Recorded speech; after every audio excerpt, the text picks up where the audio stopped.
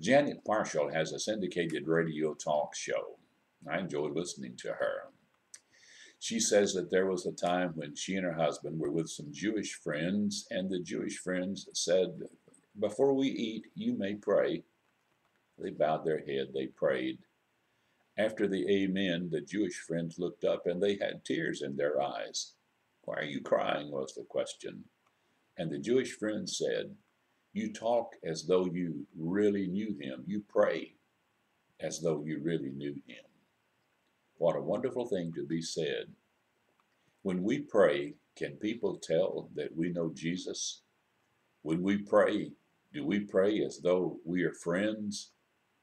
When we pray, do we pray as though we really knew him?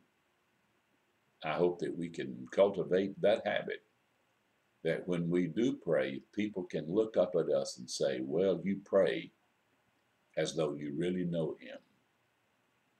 Thanks for watching Don Howell, today's Light and Love from Liberty.